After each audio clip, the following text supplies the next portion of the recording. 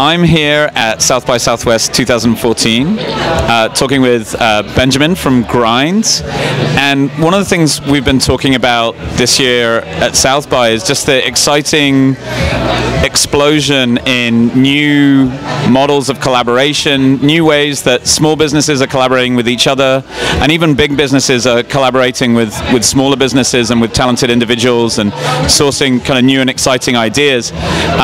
Benjamin is the founder of Grind. You know a little bit about that. Well, just a wee bit. You know, the world is changing, and no longer are people chasing, you know, bigger, better, and bigger doesn't always mean better anymore. In fact, most of the real talent in the world is driven by passion, and truly passionate people are really moving to their own platforms now and are trying to find ways to control their own destiny, live life on their own terms, yet what they still need is an ability to connect to other people like themselves, and that's where the multiplier effect comes in. Before, you would go to, say, a big law firm or a big corporation to get that multiplier effect, but now you're finding it in different ways and really ingenious ways. People are collaborating in remarkable venues and places, and it's the world is changing. It's that simple. Benjamin, tell us your story of how you guys got started, because that's kind of a fun, interesting collaboration story. It is. I mean, one of the most interesting things about Grind is that it was built out of necessity. Basically, I used to be a lawyer, and I'd worked in a couple of big firms, and then I was a real estate lawyer, had my own real estate business for a while, sold that, became an entrepreneur, but I was frustrated in those endeavors because I just couldn't find a professional place to be the entrepreneur I wanted to be, to be the consultant that I wanted to be. I was working from home, I was working from friends' offices, I was working from coffee shops, and I had a couple of fairly large clients, and it just wasn't cool to meet them at Starbucks. So that was sort of the genesis of Grind. But I pulled together some partners, and we created through collaboration. Grind was created. Co-Collective, our brand strategy company, sort of built the brand. Behance helped us, shape the community. Breakfast in New York. CoolHunting.com. We all came together to sort of design what became Grind.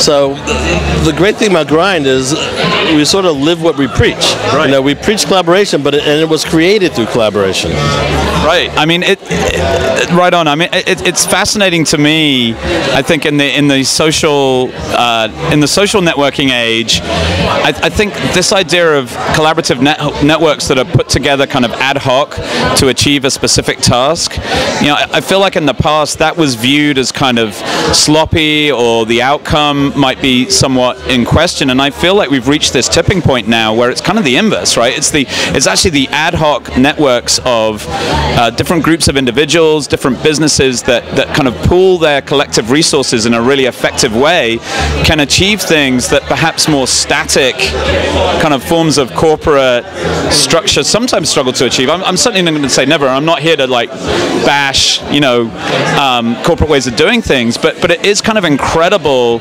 I think in the connected age that we live in now, it's incredible what you can do, with an ad hoc network of passionate, talented people that just kind of come together on these projects. Yeah, I couldn't agree more. It goes back to my earlier comment, which was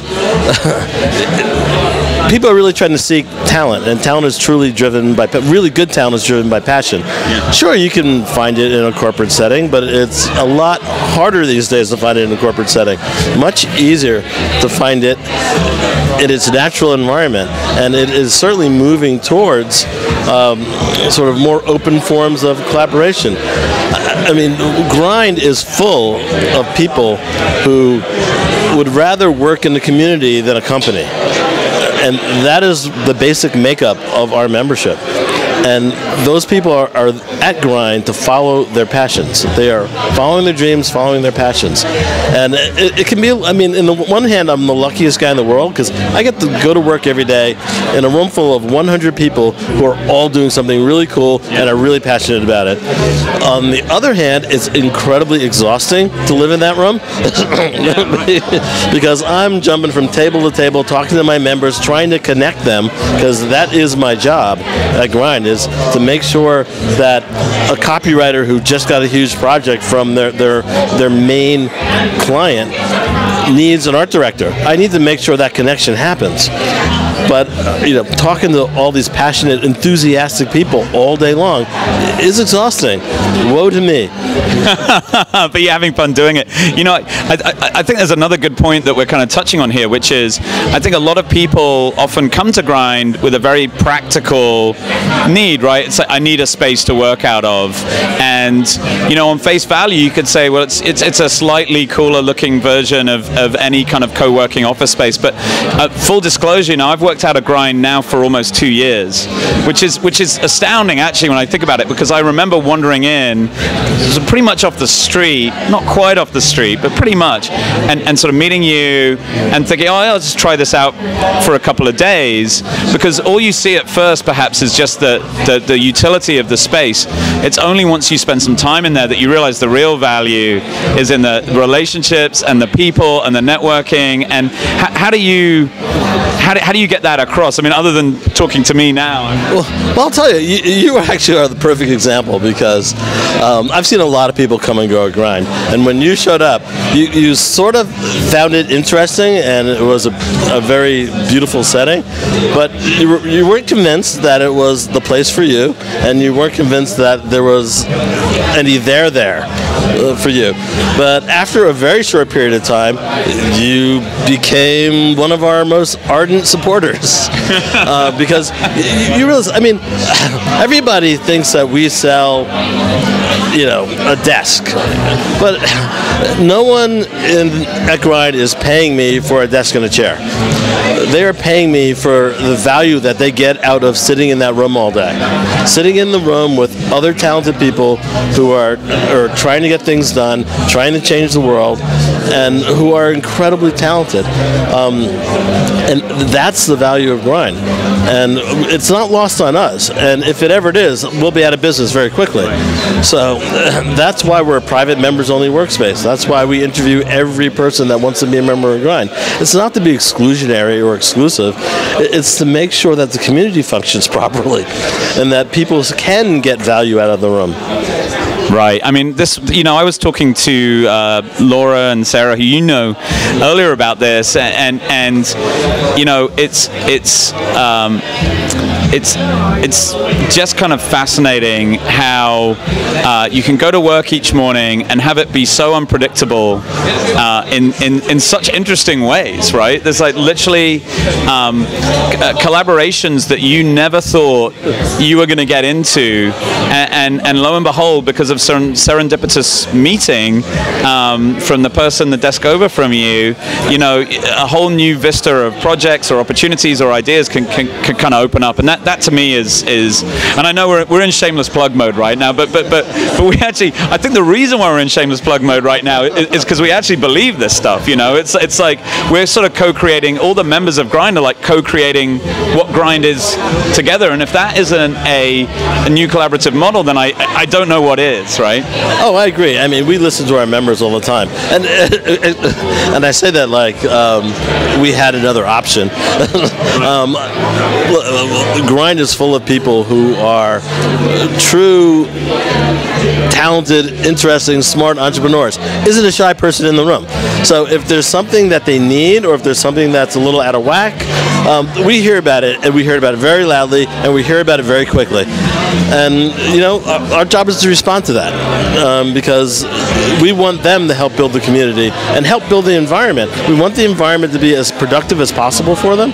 And, you know, me and my partners, the Grind team, we're all smart and on top of it, but we don't know everything. And we're open to input from our members.